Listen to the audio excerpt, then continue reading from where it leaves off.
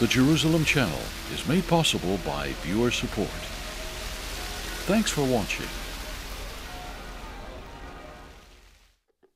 The Bible is a book about the origins of mankind, but it's also a predictive book about the end of man's rule on earth. That will happen when Jesus returns to reign as King of Kings and Lord of Lords. But the second coming is the subject of much skepticism and even outright mockery that many, even in the church, want to sweep under the carpet. Both the Apostle Peter and Jude, the half-brother of the Lord Jesus, predicted that in the last days, scoffers will follow their own ungodly desires. And one of the wonderful doctrines of historic Christianity that they will mock is the second coming of Jesus. So how can we know that the Lord will return? Well, in this program, I'll give you 4 reasons to anticipate this blessed hope.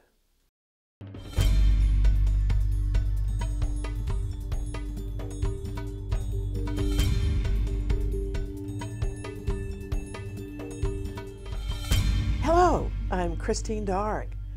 I can say with certainty that Jesus is coming again. And the first reason that I believe he'll come again is because he said he's going to come again. You see, Numbers 23:19 is a verse that declares that God is not a man that he should lie. And Jesus promised in John 14:3 that he's gone to prepare a place for us and that he will come again to receive us, his bride, to himself, so that where he is, we may be also. This wonderful book, the Bible, which has been the roadmap of my life, records the beginnings, the origins of mankind and of our universe. But it also records in many prophecies, culminating in the end in the book of Revelation, how things are going to end. You see, God hasn't left us in the dark. The skeptics, the fault finders, and the mockers have only inhabited God's world for a minuscule comparative bit of time. Yet they want to arrogantly assume, believe in evolution, that history will have no end. So who are we going to believe? For many years, I've been a student of eschatology. That's the study of end-time events. And despite what many godless evolutionists teach, the Almighty left us a record of how the world began, and he's also willing to tell us how things are going to end. He's declared the end from the beginning. This is because he lives outside of time and can see the end from the beginning. Furthermore, Jesus listed for us all of the signposts of his imminent return, including the regathering of the nation of Israel. Now, in 2 Peter 3:3, the Apostle Peter warned that there shall come in the last days scoffers walking after their own lusts and saying, "Where is the promise of his coming? For since the fathers fell asleep, all things continue as they were from the beginning of the creation." So if we join the skeptics and the mockers, we'll be without excuse, because the Lord told us to look for certain signs, and they're all around us, especially the reappearance of the state of Israel and the city of Jerusalem that's once again under Jewish sovereignty. Israel and Jerusalem are the 2 major end-time signs. But even before the coming of Messiah, the Hebrew Scriptures also foretold end-time events. For example, in Daniel 12:4, the prophet Daniel was instructed that his writings would be sealed until the time of the end. That verse says that many shall run to and fro, and knowledge shall increase. Well, that verse has certainly come to pass. Science and technology have increased exponentially and nowhere faster than in the state of Israel. My husband and I are constantly traveling. In 1 month, we could be in India, in Israel, in America preaching because we are moving to and fro, as that verse says. It's just almost impossible to keep pace with all of the medical wonders and technological gadgets in the increase of knowledge. There are now cars with rooftops made of solar panels for energy. The floor of our ministry center in Israel is swept by a robot. And yet, with all of our technological advances, the world is at the point of extinction due to advances also in warfare. Well, in this Bible, there are more than 300 prophecies concerning the Messiah. But so far, Jesus has fulfilled only about 1/3 of those prophecies. There are more than 200 prophecies remaining that Jesus will fulfill upon his second coming. The Bible's track record concerning the first set of prophecies was not wrong, and the other prophecies involving the second coming will be fulfilled right on God's schedule in the most minute detail. The Apostle Paul taught in 1 Thessalonians that Jesus would first of all descend in the air and gather his church to himself. When my parents of blessed memory died, we buried them, of course, and they went on to be with the Lord, their spirits, whom they served all of their lives. But when the Lord descends with a shout and with the trump of God, my parents and all believers who've died in Messiah will be resurrected and caught up in the clouds with those believers who are alive at the time of the Lord's coming. And I hope to be one of them. This is called the rapture of the church, which is the first stage of the second coming. When Jesus comes to claim his bride, the church, this will be the end of the church age. And at this point, 1 Thessalonians doesn't say that the Lord's feet will touch the Mount of Olives. It says he will descend into the atmosphere and snatch away his bride. That's what the word rapture in Latin means, to snatch away. The Lord must return for his bride, you see, and then Israel will once again become the main focus of God's attention immediately prior to the Lord's return, when he actually sets his feet upon the Mount of Olives. Then he will set up his rule from the throne of his ancestral father David. That's another prophecy that yet remains to be fulfilled. The angel Gabriel promised Mary, the mother of Jesus, that her son would occupy and be given David's throne. Well, this will be a future event. And during that time, Jesus will judge the nations and separate the sheep nations from the so-called goat nations. In those days, the Lord, the Lion of the tribe of Judah, whose picture is already prophetically on the Jerusalem flag, he shall roar out of Zion. We're presently living in Psalm 2, which asks, "Why do the nations rage and the people imagine a vain thing? Listen, the kings of the earth set themselves, and the rulers take counsel together against the Lord and against his anointed." That word anointed is Mashiach, Messiah, which means the anointed one. But the psalm goes on to say that he who sits in the heavens shall laugh. The Lord shall have them in derision.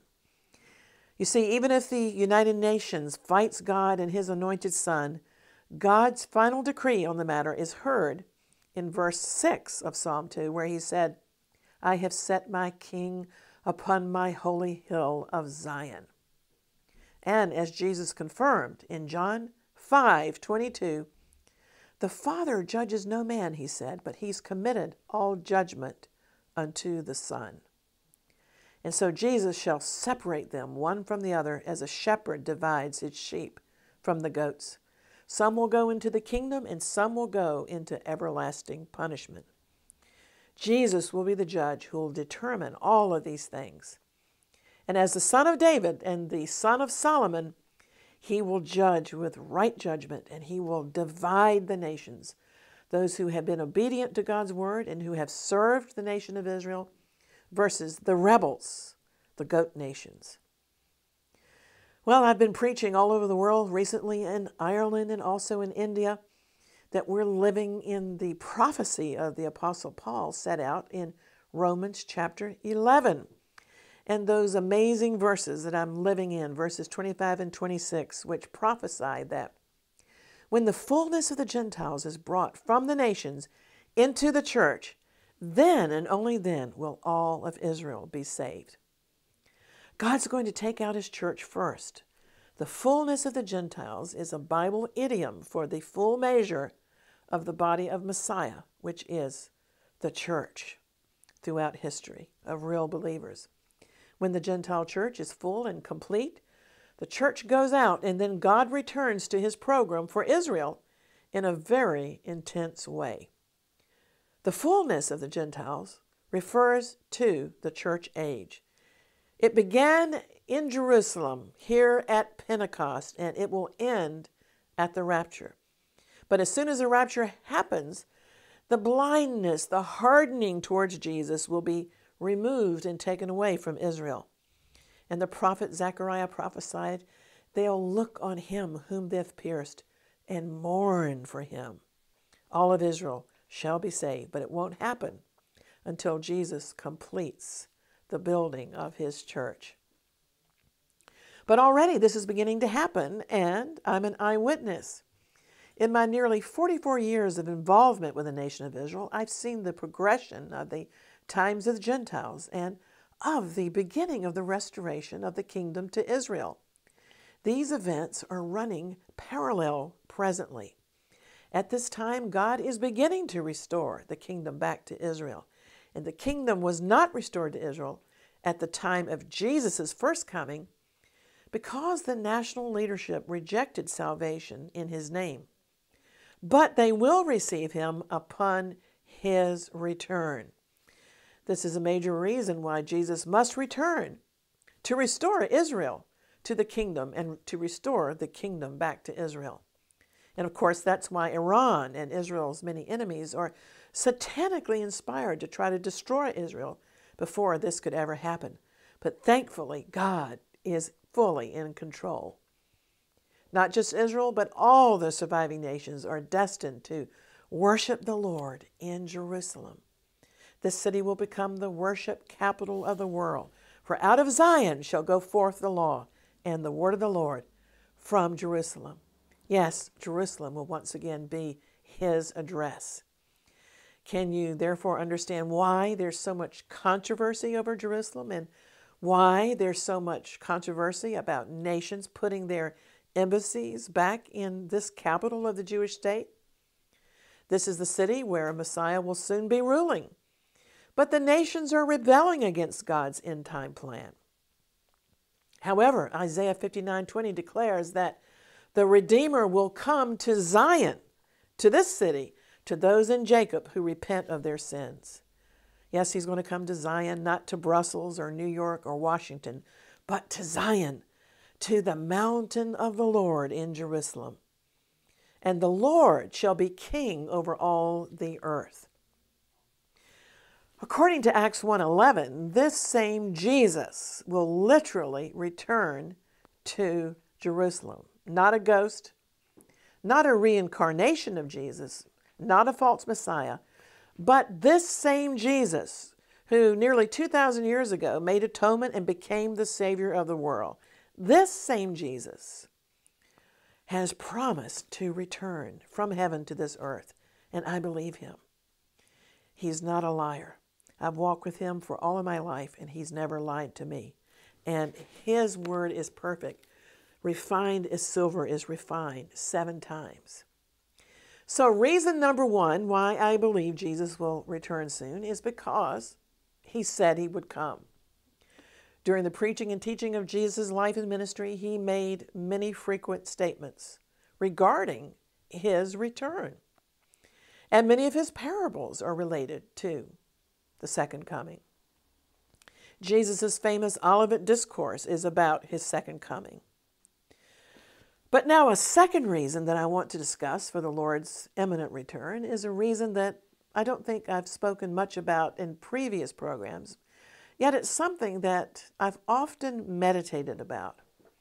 And that is Jesus must return, not only because of the promises he made to us to return, but because he simply must be vindicated. The second coming of Jesus will vindicate the degradation and the humiliation that he suffered. The world will see him for who he truly is.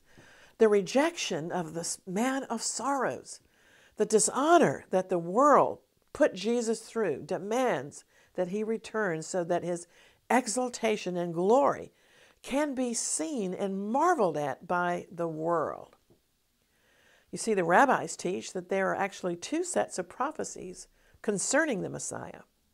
The first set describes Messiah, the son of Joseph. In other words, the Messiah who was humiliated like the patriarch Joseph in the Old Testament, and who was sold by his jealous brethren. Many prophecies, such as Isaiah 53, concern Messiah, the suffering servant, Mashiach, the son of Joseph. But there are other prophecies of exaltation concerning Mashiach ben David, Messiah, the son of King David. These are the many prophecies of a triumphant ruler. Jesus has already fulfilled the humiliating prophecies concerning the suffering servant, the man of sorrows. What now awaits him is the fulfillment of the glory prophecies. The roaring lion of the tribe of Judah must return and be vindicated as the glory of the Lord fills the entire earth. The four Gospels are narratives of the ancestry, the birth and ministry of Jesus, as well as his death, burial, resurrection, and ascension. For the past nearly 2,000 years, he's been very busy fulfilling a different ministry as our intercessor and high priest in heaven at the right hand of God Almighty.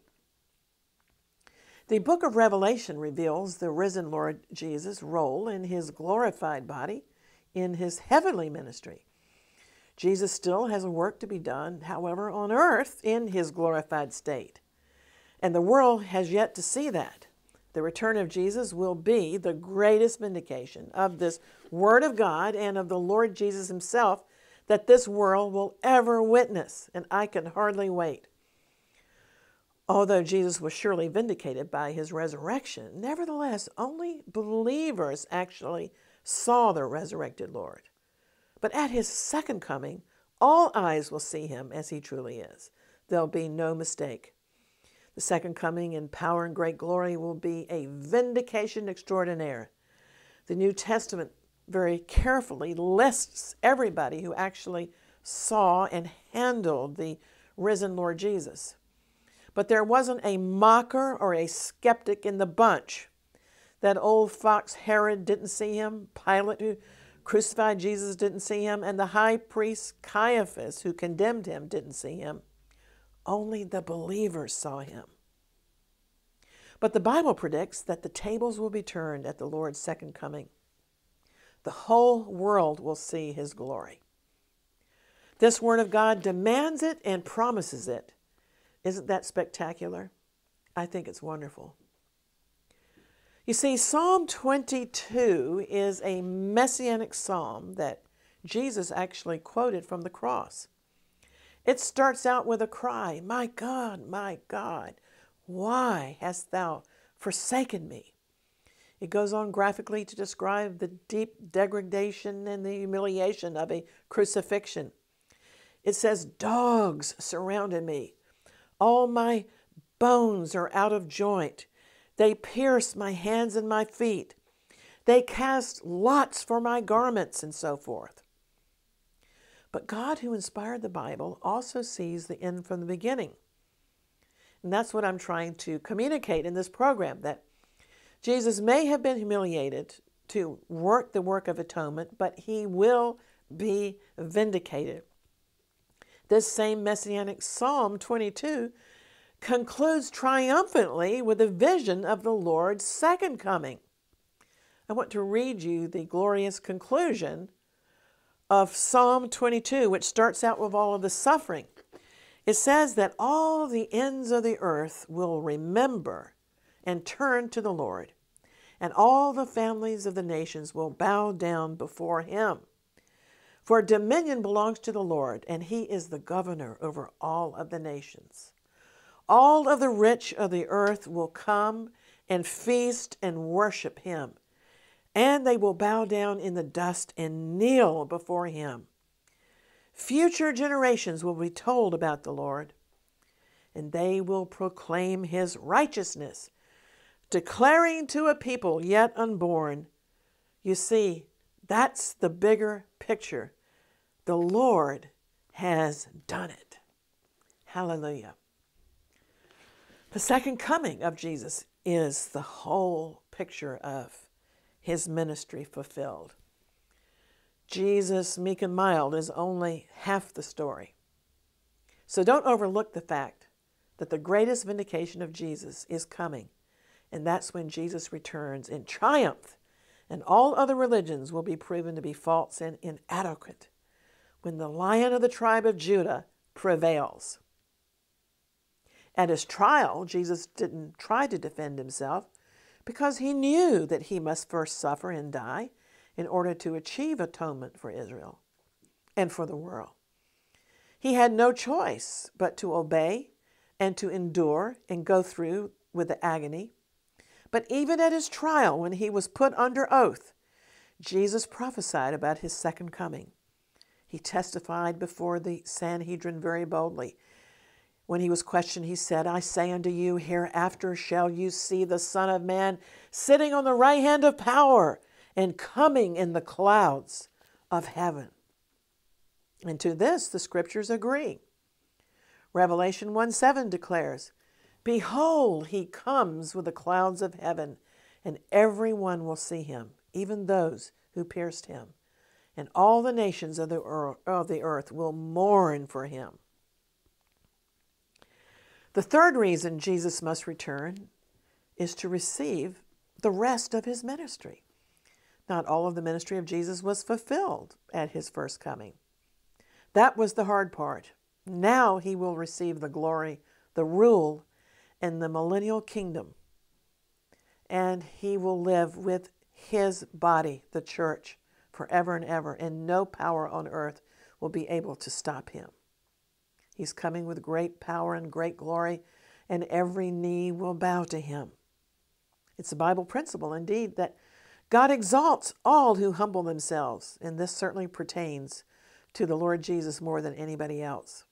The shame, the degradation, the abasement, the disgrace, the condescension, the suffering and his self-effacing submission to God, his loss of face, the indignity, the dishonor to the Son of God, the emptying of himself, the humiliation of the Messiah crucified as a common criminal.